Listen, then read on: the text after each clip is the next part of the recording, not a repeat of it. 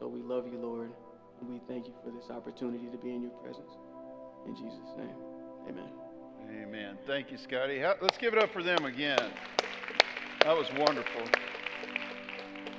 All right, so we're continuing our tough topics, and today I get the tough topic that's going to hit all of us, including me in one way or the other, and that's addiction. And I just want everybody to keep an open mind and realize that on every road there's somebody affected by addiction. Every single person in this room is affected by addiction. And we're going to look at what the Bible says about that right now. This is about 5 sermons in one that are compressed as an overview. And if I'm ever blessed enough, again, and it's an honor just to be able to speak to you, and it's humbling, I will drill down on each of these areas. And so it's kind of an overview of what addiction is. Now, addiction does occur in the Bible. It occurs in chapter 16 of 1 Corinthians. And it says in verse 15, it says that they were addicted to the ministry. Ministry is a picture of water. Jesus says, if any man thirst, he cries out in a loud voice. He cried for you. Have you cried for him? He cries out in a loud voice in John chapter 7. He says, if any man thirst, let him come drink of me. And he who believes, he who puts his whole trust in me, he says, out of his belly will flow rivers, not trickles, not drops, but rivers of living water. That living water is important, but that's the Holy Spirit. That's the works of the Holy Spirit. That's the Word of God. The Holy Spirit wrote the Word of God. It's a living, breathing document that every page comes alive. And it all points to Jesus and his finished works on the cross. But when you serve somebody and you minister, you're letting the Holy Spirit influence you, and you're putting God above yourself. So I've got some questions for you, and I want you to consider. And then we're going to buckle up. We're going to go through a lot of verses real fast. I'm going to have Michael put one verse or one slide on the screen that you can take a picture of with your phone and go back and read all this. But some questions I want to ask you occur. One of them occurs in John chapter 5. There's a guy sitting at the pool of Bethesda. The word Bethesda means mercy. There's 5 colonnades. That's grace. And he's sitting there waiting for the water of the world to come help him for 38 years. And there's a spiritual significance there. He's been sitting there looking at the water, waiting for a solution. And Jesus sees him. Do you know Jesus sees you? And he walks up to him, and he asks him, he says in verse 6 of chapter 5, he says, wilt thou be made whole? Do you want to be well? Do you want to be made whole? Can I get everybody to say, whole is the goal? Whole is the goal. W-H-O-L-E, whole is the goal. And so Jesus looks at him, and the guy starts to give him all these excuses. And Jesus doesn't force him to get up. He says, arise. Kume, I think it is in Hebrew. He says, get up. He says, your faith has made you whole is what he's getting at. He's telling him to walk. He says, pick up your mat, go. And so why does he get him up? So he can go tell others about him.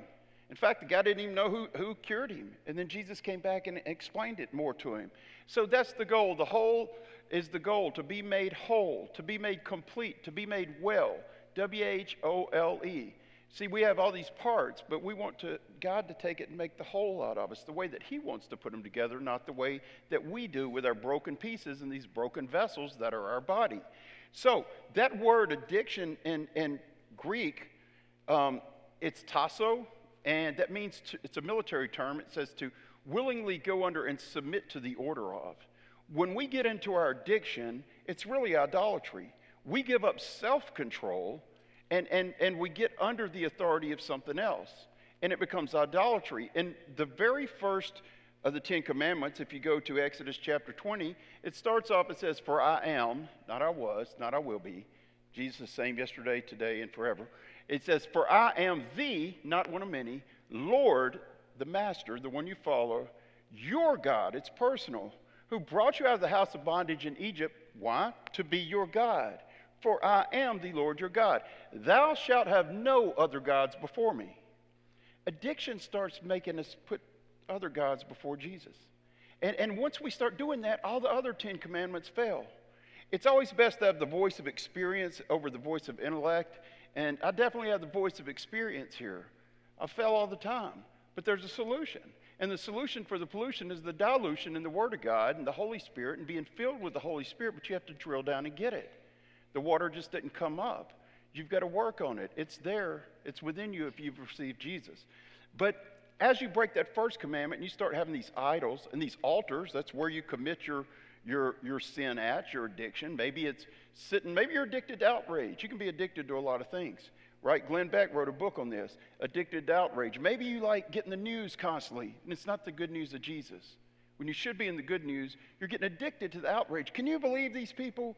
Or maybe you just get a little bit of news to where you can feel intellectual. But I'm going to tell you, the devil only needs 2 truths and a lie to get you hooked. And that's how he works. He'll give you enough truth, and then he'll turn around and give you a lie.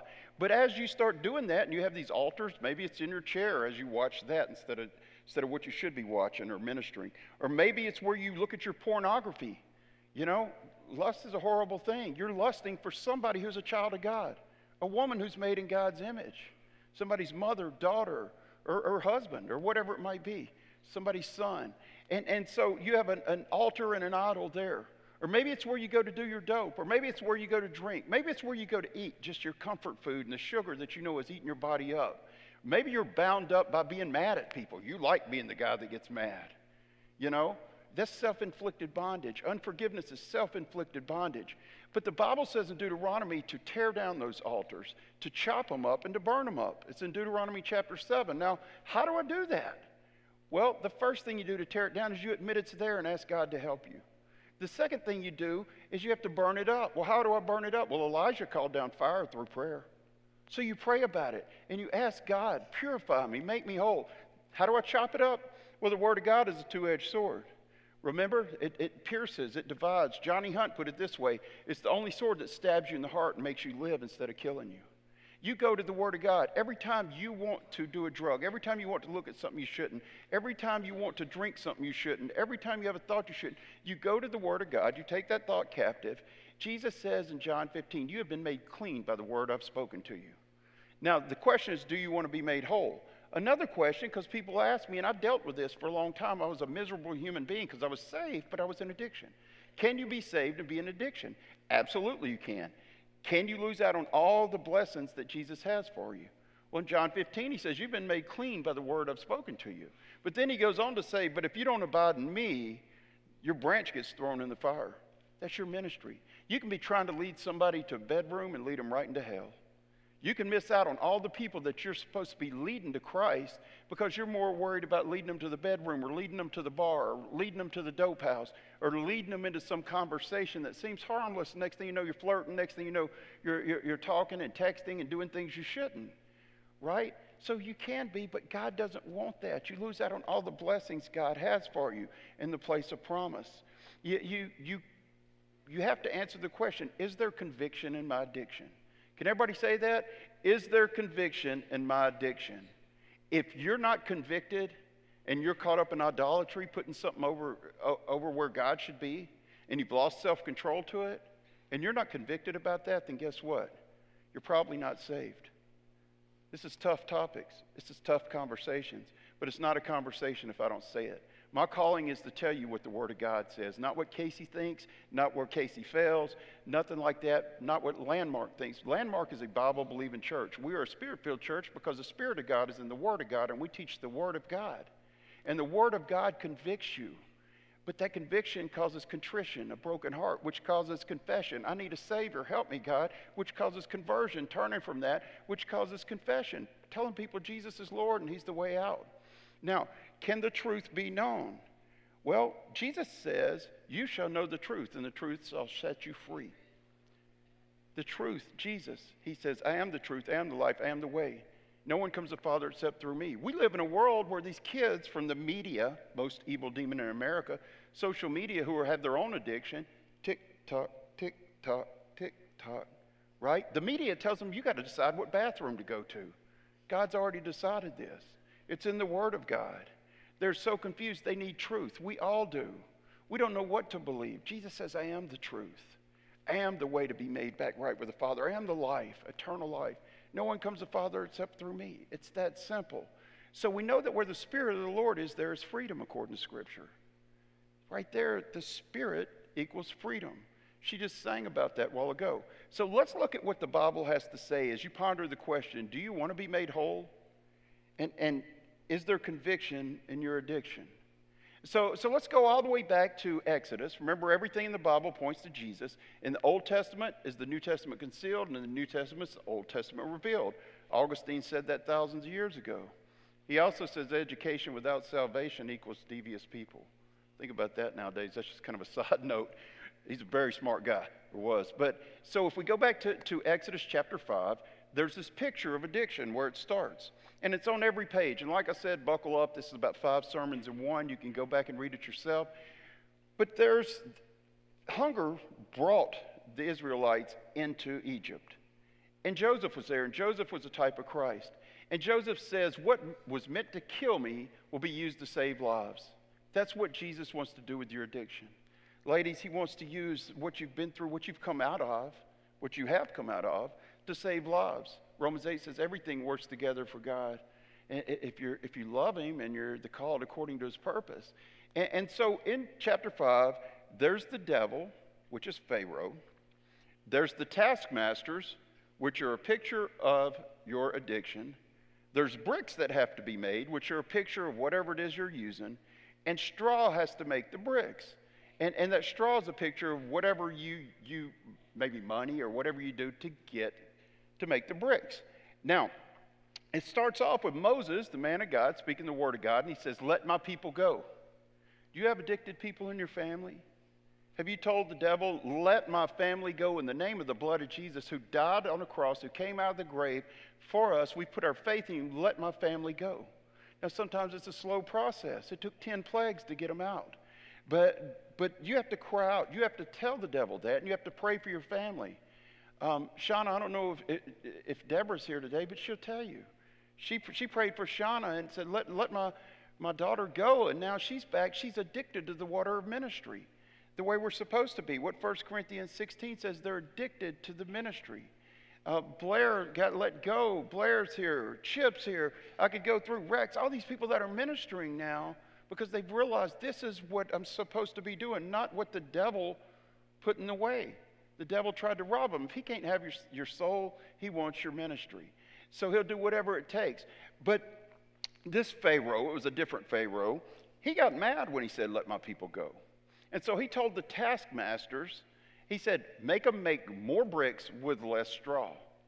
That's what addiction does. See, at first they were making these bricks, right? Before this Pharaoh came in. And it was probably fun. Like, wow, look how creative I am. I'm making these things with my own hand. Not with God's hand, but with my hand. And I'm making them, and I'm putting these bricks down, and I'm taking straw and mud, and it all seemed cool, all this creativity.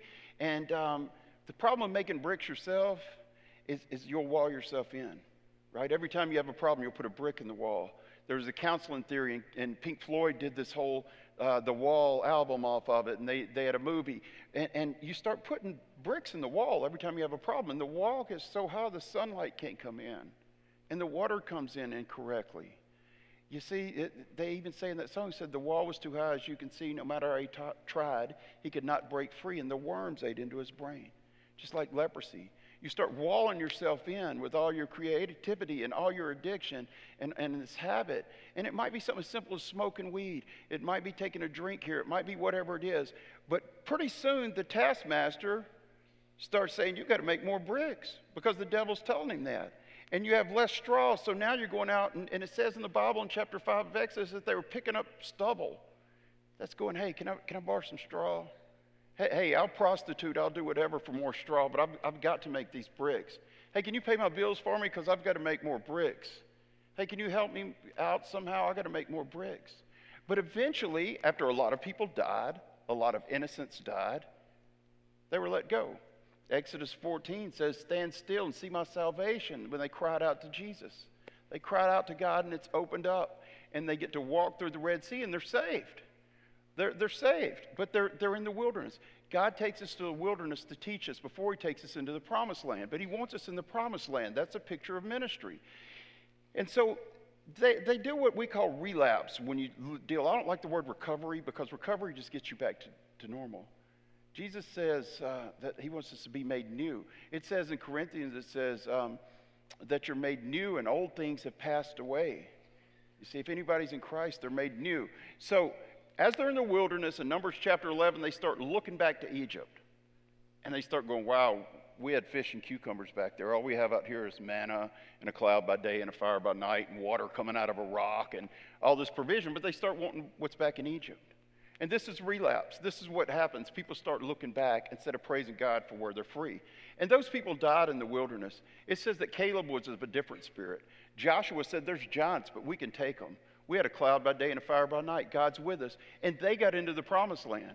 The kids that they thought wouldn't get in, they got in. Don't ever say with these kids, well, they had addicted parents, they can't get in. God can do miracles, but you have to cry out to him. He cried out for you. You have to cry out for him. So let's look in 2 Samuel chapter 5. I think it's verse 8. They're in Zion. Right now, Jerusalem, you see that it's getting surrounded, just like Jesus predicted. And there's war going on. And Jesus says he's going to return to Zion. Now, when the Romans came in, they flattened the two hills of Jerusalem. But the southernmost hill was called Zion. And it had these tall walls. And in there were these people called the Jebusites. The Jebusites are always a picture of the strongholds or the addictions in your life and the things that you lose self-control to. See, it's all about self-control. Can everybody say something for me? Give it up. Give it over. Get under. See, it's a paradox. It's an oxymoron. To get self-control, you have to give it up. Quit trying. Give it over to Jesus and those who are the hands and feet of Jesus, and get under the power of the Holy Spirit, the water. So you got to give it up, you got to give it over, and you got to get under. So David right here has these strongholds in Zion, and he says, well, what are we going to do? And all these people are saying, you know what? They could put blind people and they could put lame people there, and he still couldn't get in. But in verse 8 it says that David came in through the water shaft. This is a prophecy. If you want to get the strongholds and the addictions out of your life, you go to the Word of God, which is the water of God. Jesus says you have been made clean by the words I've spoken to you. You keep reading the Word of God. Every time you want to do something, I promise you it works. You fall down, you cry out, and you say, God, I want to follow you, help me. And you start reading the Word of God. It's a supernatural book written by a supernatural being to supernatural people. It will supernaturally clean you up and change your life. So let's look. What about drinking? You know, this is a tough topic. People say drinking. Well, I can tell you this. If you don't pick it up, you never have to put it down. Can everybody say that? If you don't pick it up, you never have to put it down. So, Proverbs chapter 20, verse 1 says, wine leads to false courage. Hard liquor leads to brawls. What fools men are to let it master them. See, the problem is we think we've mastered it, and it slowly masters us. Proverbs 23 talks about it. Let's see. Paul says, don't be drunk on wine, but be filled with the Holy Spirit. There's the solution.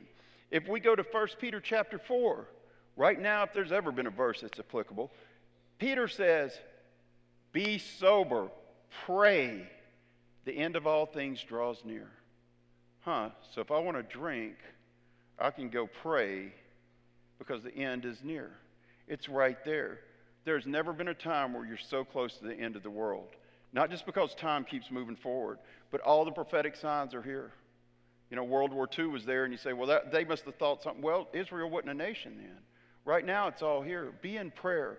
And if it's a problem, you see, if this speaker's a problem, I'm trying to walk straight, it's in the way. Anything that creates a problem is a problem. So I either go around it or I move it. And if I can't move it myself, I ask somebody to help me. That's why Shauna and I started Unbound. You see, I used to sit in church and pray that somebody would help me.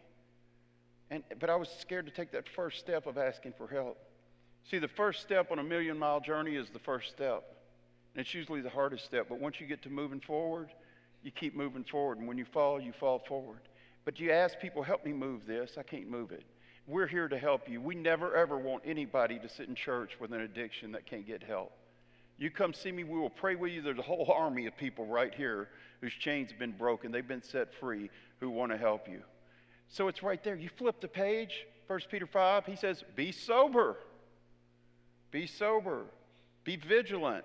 Your enemy, the devil, roars around like a roaring lion, prowls around like a roaring lion, He says, waiting to see him who he can devour. You see, it might just be one drink or two drinks. You might be under control. But you get in that car wreck and you kill somebody, guess what? You're not going to be spending Christmas with your kids. Some other dude or some other lady is. You're going to be sitting in a cell with somebody using the bathroom right next to where you lay your head, worried if your kids want to talk to you on visitation day. But if you never pick up that drink, you never have to worry about that. You never, ever have to worry about that.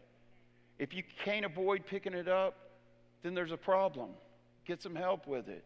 And I'm going to show you the solution right here to getting the help if you hadn't picked up on what the solution is yet. You want to be addicted to the water. So let's go to Luke. Luke chapter 17. And in Luke chapter 17, starting at verse 11, going through 11 through 19, go home and read this yourself, pray about it and see what God reveals to you. But I'm going to show you something. There's these lepers, and leprosy is something that creeps in. You can be around it and you may not get it, but you stay around it, it's going to happen. Harper told me the other day, Shauna's husband, he says, you stay in the barbershop long enough, you're going to get a haircut, right? You keep going to that bar and going to that bar, sooner or later you're going to slip up. Maybe it's lust. Maybe it's alcohol. Maybe it's drugs. Maybe it's fighting. Maybe it's whatever it is. But if you don't go around it, you don't have to worry about it. But they knew that they were messed up. Leprosy is always a picture of sin and addiction. And these lepers are sitting there. There's 10 of them. And one of them was different. You know, when I started using drugs and drinking, it was all because I felt different. I would fight because I felt different. I would do whatever because I felt different. And I honestly think that if you ask most people who have been caught up in addiction, maybe it's food, it's because they didn't feel like they fit in, even if they did. Something was missing. And we all have this big cross-shaped hole in our heart that goes right there that needs to be filled. And only the love of Jesus can fill it. And so they cry out, they see Jesus, but they had to hear about him. You see, how can they know if they hadn't heard? Have people heard about Jesus through you? That's what you're called to do. You see, your life should be a picture of the Word of God and of the love of Jesus. People may not read the Bible, but they read people who do. So make sure they're reading the right version. Because I promise you, they're looking at you. And they had heard about Jesus. And they're sitting far off because they couldn't even be around people. That's what addiction does. It distances you from people who love you. But they had heard about Jesus, and they cried out. Remember, Jesus cried out, if any man thirsts. He cried out for you. Have you cried out for him? And they cried out, and they said, Master. So they recognized we need help. They cried out. They recognized that he's the master. They said, Lord. In other words, I want to follow you. Then they said, have mercy on me. Salvation's that easy. You have to want it. You have to have a contrite heart and cry out and say, I need help. Jesus, forgive me. And then the next verse says, Jesus saw them. Jesus saw them. Do you know that Jesus saw you in your addiction? Jesus saw you in your mistakes. Jesus saw you in your pain. And men, we often come down on women about abortion, but most men are guilty of it when a woman's guilty of it.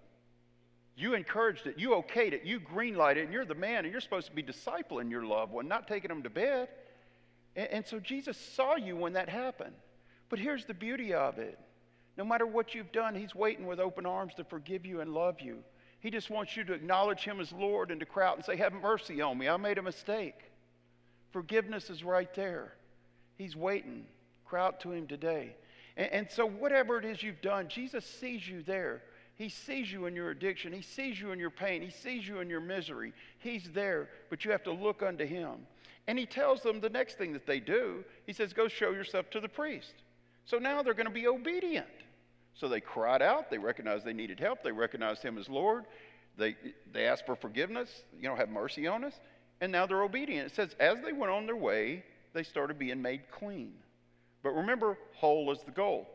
So they get clean, and that's what God wants you to do. As soon as you start getting clean from your addiction, once you cry out to him and you believe that he can save you, he wants to use you to witness. And so he sends them to go witness to the priest. Because way back in the Old Testament, in Leviticus chapter 14, it talks about leprosy, 13 and 14. And there's this ritual that has to happen. But he's going to let the religious people, the church people, know by using these lepers who he is. And he tells them, he says, go show yourself. And so they walked to the priest, and they knew that nothing other than God could cure leprosy. And so the priests had this thing. They would examine them, then they would take 2 doves. And they would take the doves, and they would put one in an earthen vessel. Jesus came down, and he robed himself in flesh in an earthen vessel, so that our broken vessels could be put back together the right way. And it says that they had to kill that dove and run it under living water in the Hebrew. Living water, like that came out of Jesus when he was stuck in the side. And they had to kill it and take the blood and put it on the other dove.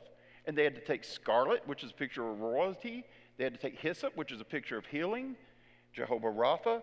And then they had to take cedar, which is a type of wood with a fragrance like our praises.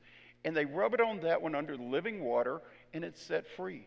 Jesus came down, he died on a cross, he went into a grave, and he came out to show us that if we put our faith in him, we can be set free. Now, why a dove? Well, you can't make this up. So there's 9 primary feathers on a dove's wings. Out of all the feathers on his wings, 9 of them that got it, that point back to the head. Most birds, it doesn't point to the head. The Holy Spirit always points back to Christ. And there's 9 feathers. There's 5 on the tail. Out of the tail feathers, there's many tail feathers, but there's 5 primary ones that got it. The church has a 5-fold ministries: prophets, preachers, teachers, evangelists. My wife has her 5-fold ministry. She gives me when I don't act right. But there's a 5-fold ministry, right? And it guides the church. Now, why 9? Well, let's look. 9 is a picture of a pregnancy, right? Fruit. So we've lost self-control when we're in addiction. Well, if you go to the 9th chapter of the New Testament, which is Galatians, if you go to chapter 5, verse 22, 5 plus 2 plus 2 is 9, you see the 9 fruit of the Spirit. It's one fruit, and it's got 9 parts. The 9th fruit, the very last one, that is birth, as you give it up and you give it over and get under, it's self-control. It's temperance. So the goal is to give it up, give it over, get under to get it. And that's what happens. So just like a pregnancy is birth, from that, as you start trusting to Jesus and you do what these lepers did, you start gaining self-control. So they go back, but only one of them returns, the one that was different. And it says that he fell down at the feet of Jesus, and he started glorifying God and praising Jesus.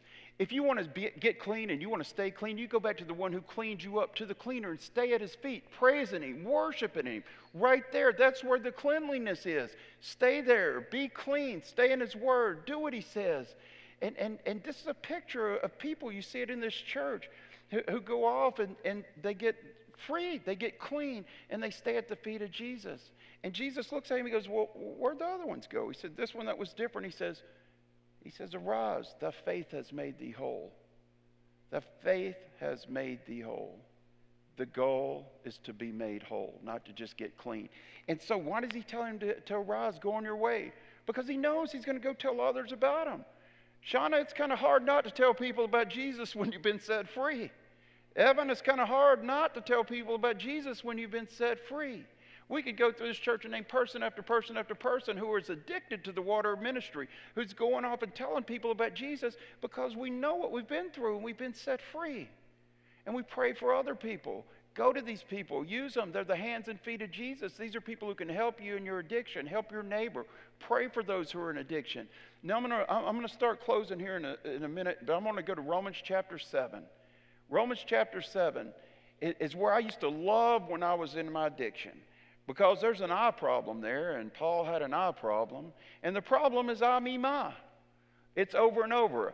I don't do what I want to do, and I do what I don't want to do, and I do this, and I do this, and I don't do this, and I don't do that. And I used to say, well, you see, that's okay. It makes it okay to do it. No, it doesn't. Because if you lick your fingers, you turn the page, it's Romans chapter 8. You never read 7 without 8. 7's all about I, me, my. 8's all about the Spirit. So in there, it goes through, I don't do what I want to do, I do what I don't want to do. But when you get down to verse 24, the next to last verse, it says, "O wretched man that I am, who will free me from this body of death?" Man, so back in those days, we know that Jesus was crucified on a cross, and he hung there for you, and it was a horrible, horrific, humiliating death. It was shameful. But they had another way, if you killed somebody, that the Romans would treat you. They would make you lie down just like this, like Jesus did with open arms, but you're on your back. And they take that dead body and they lay it on you. And they bind you to it. You are bound to that body of death. And everywhere you go, you have to walk around facing that dead person. And you start to stink as that body stinks. And guess what? Your family don't want to be around you. Your friends don't want to be around you. You can't pay your bills. You have to say, hey, can you take care of my family for me? Because I can't do it anymore. Maybe they go over to the state. And you walk around with this heavy, heavy body. And you can't eat. You can't sleep. Sound familiar to any of y'all have been addicted? And you're walking around with this heaviness. And everywhere you go, you have to carry it. And you start getting infected from it. You start to decay from it. Jesus says, come to me, all ye who are labor and are heavy laden, and I'll give you rest. Take my yoke. It's easy, it's light. You see, God wants to free us from this body of death. We walk around with this heaviness, but you start to hurt, and your health gets bad, and everything gets bad, and you start to die from it. The death creeps into you. The death creeps into you, but there was one thing that could happen. If somebody loved you enough, if they loved you so much, whether they knew you or not, they could go, Mr. Roman centurion, I'll take on that body of death. And they would take a knife or their sword, and they would unbind you. They would loosen you. They would let you go. And that body of death would fall down. And that person would have to lay down, and they would take on that dead, rotten corpse. That's what Jesus Christ did for you. Who the Son sets free is free indeed. Amen. Where the Spirit of the Lord is, there is freedom.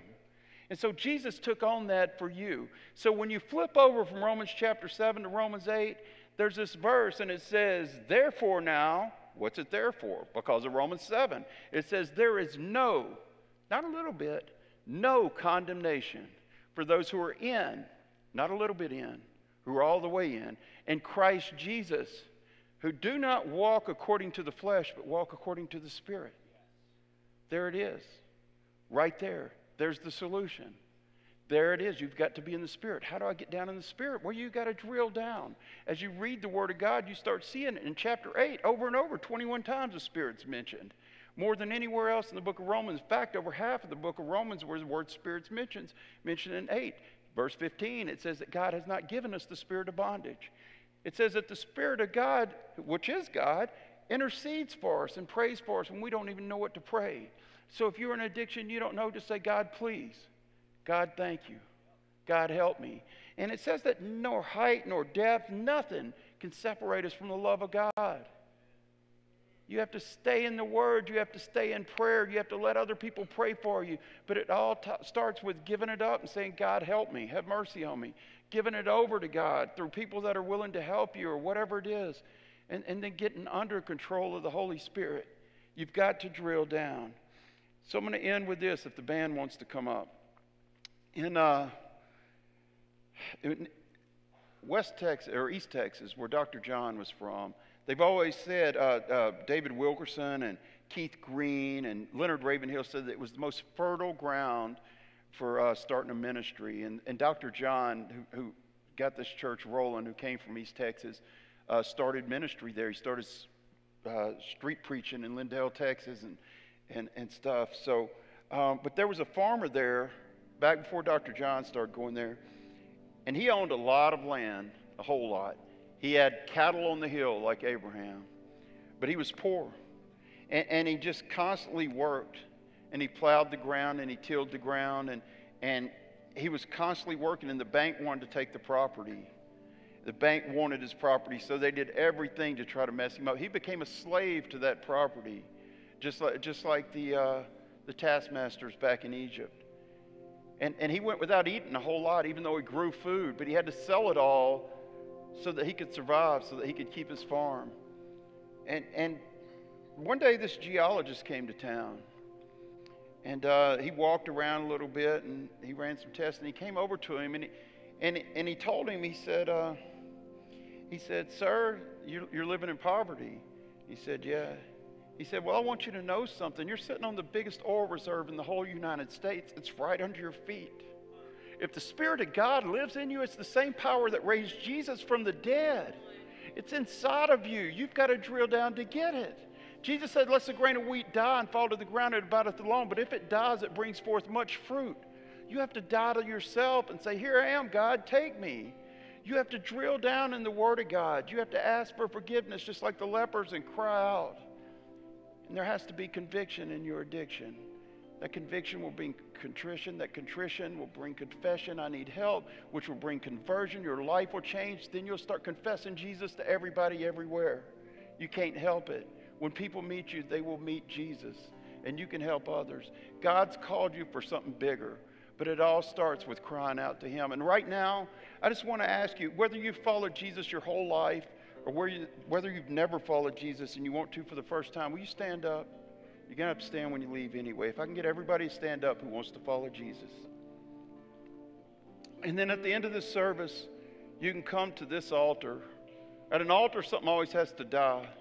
If you're making altars to your idols, your spiritual life is dying there. It dies so that the negativity and the things that are against God can live. But if you come to, whether it's this altar or whether you're standing somewhere or wherever you fall down on your knees, let yourself die and let Jesus live through you. Okay, but right now, if I can just get everybody, if you want to follow Jesus, just to pray out loud right now as we pray. And then if you want to come down to the altar and pray, we'll pray with you. Lord Jesus, thank you for dying for me. If everybody will pray, thank you for dying for me. Fill me with your Spirit. Help me to follow you all my life. Forgive me of my sins. In Jesus' name, amen.